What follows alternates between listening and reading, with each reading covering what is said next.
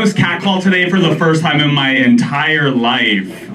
Yeah, thank you. Give it up for me, I guess. No, thank you. I was so flattered in the moment, guys. I was like, oh my God, is he yelling at me right now? I was pumping my gas, and I turned around, and I was like, what's going on? I'm getting catcalled. And then he said what I did not want to hear next. He goes, hey, you Michael Rappaport looking motherfucker.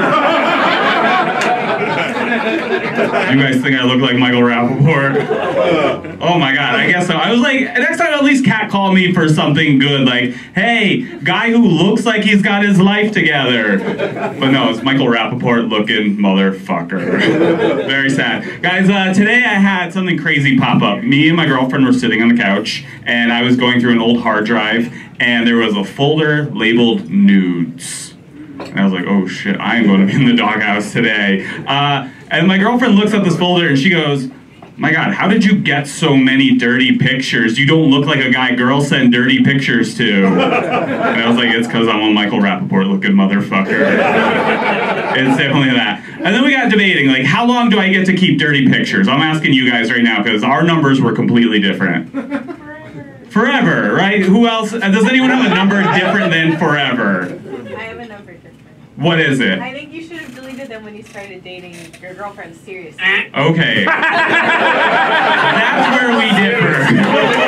We differ big time. Okay. She said they're one and done like a condom.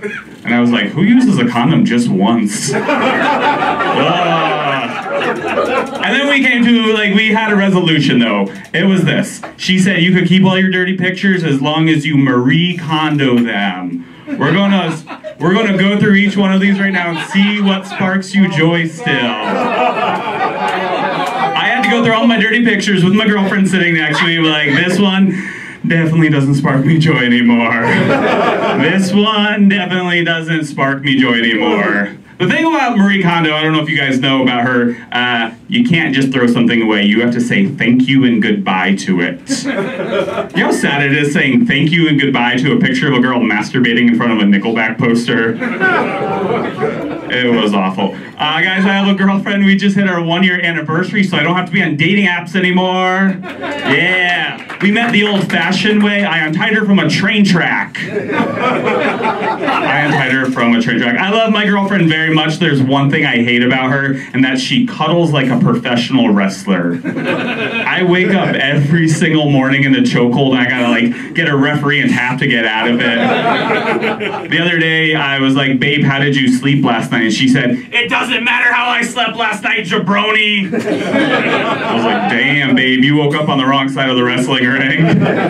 She did not like that whatsoever. I made her breakfast to apologize, and she wouldn't eat it, and I was like, babe, what's the matter? You hardly snapped into your Slim Jim. That joke is for the 4 80s wrestling fans in there, so. Yeah, she hates when I tell that joke. She's like, stop telling people I sound like that. And then she body slams me through the bed. Guys, we've gone through 14 IKEA mattresses just this week. It's kind of miserable, but I love her very much.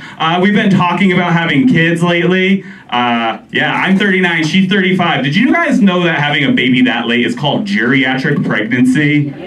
Yeah, I hate that. Like, that makes it sound like we're going to give offspring to an old man, right? Like, I'm going to be pushing him in his stroller while I'm with my walker. I am getting a little baby crazy. I know this because we were on vacation recently. I heard a baby crying and my nipples started lactating. I was like, oh boy. I had to step my game up. Like, the other day, I peed on a pregnancy test and I left it by the toilet, and I was like, figure that one out, baby. She's like, I don't know what that means. None of you guys do either. I did step my game up even one more notch. I started poking holes in her birth control pills.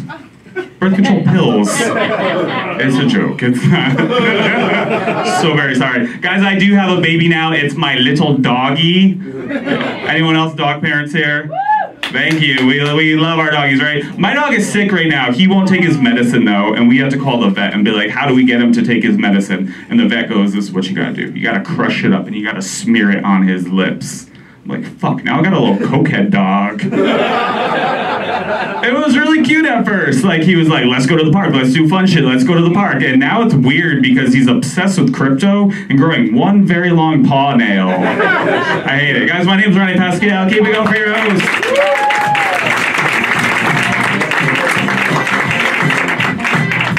All right, Ronny.